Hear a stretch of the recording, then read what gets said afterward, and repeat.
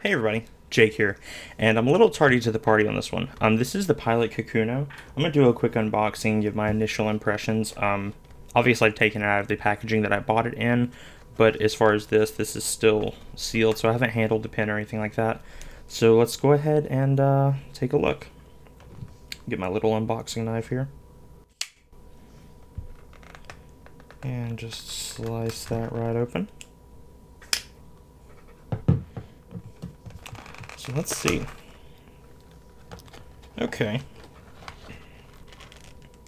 So inside we got the fountain pen, we got the cap, and it looks like we have a cartridge underneath that, which I won't be using. I'll be using a converter.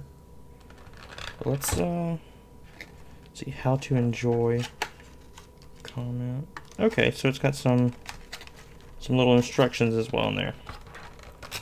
That's good. This is more of a beginner fountain pen, or at least that's who it's targeted at, so that makes sense. Very, very unique grip on this. It's almost, I didn't know this, I thought it was just a straight grip. It's almost like the Lamy Safari, but a lot more toned down. It's a lot more akin to the TWSBI Go, if you held that.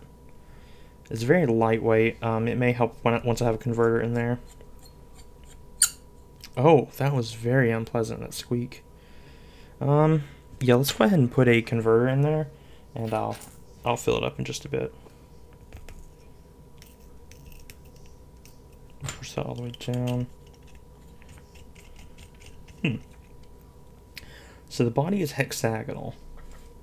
The grip is hexagonal as well. But the way, so I guess you could grip it a different way, but that's the way that feels the most natural to me. This is one of the winky face nibs. All the nibs have a smile of some sort on them. And the cap. So let's see how it... That's not bad. It does have a little roll stop here, which I think is a bit unnecessary since it's a 6-sided pin to begin with. But... oh wow. Okay. Never mind, I can cut that.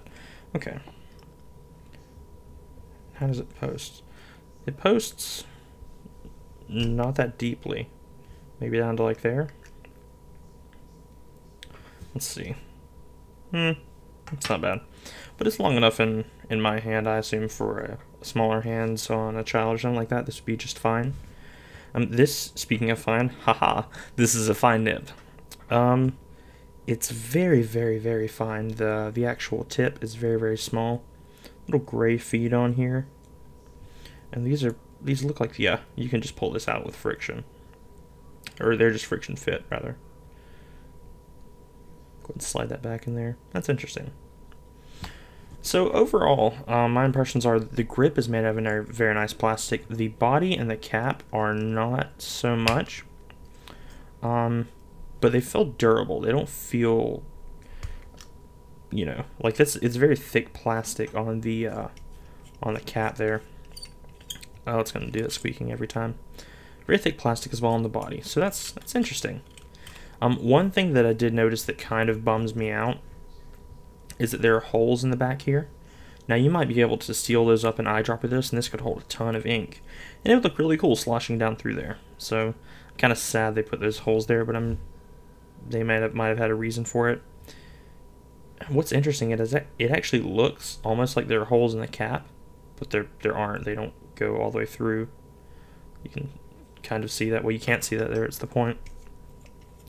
These most definitely do go all the way through. You can see a little bit of blue there. So yeah, that's a little disappointing.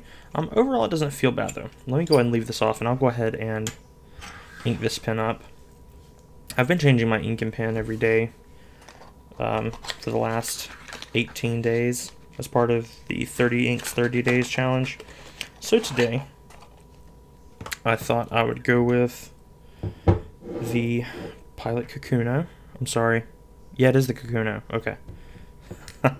Let's check myself for a minute. And some Pilot Shizuku Kosumosu. Because pink and blue is a wonderful combination. I apologize for that.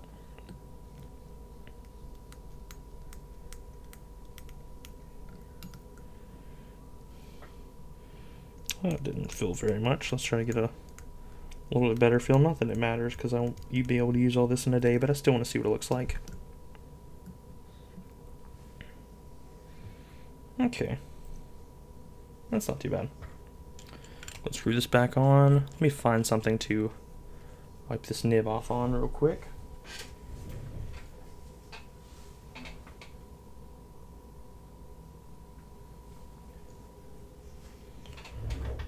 So yeah, I'm going to get this ink out of frame so you can take a little bit better look at the pen here. So you can definitely see the ink down in there, and it does give you enough of an ink windows to see, you know, what your ink level's at. Let's do a really, really quick writing with this. It won't be much, but I do want to see how it writes. Grab a sheet I've been using for this ink challenge post on Instagram. Let's see. There's definitely some feedback, but it's not that bad.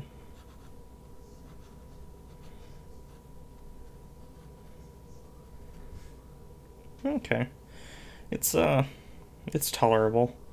I would probably have preferred a size a little bit larger, maybe a medium, but this is far from the worst fine nib that I've ever used. But I'll go ahead and use this pen for the day. Now, because I'm switching out pens every day, it may be a little while before I actually get around to doing the review of this, but I still wanted to unbox it and give you my initial impressions. Overall, it's pretty good, especially for the price, if you're looking for a more child-friendly pen like this.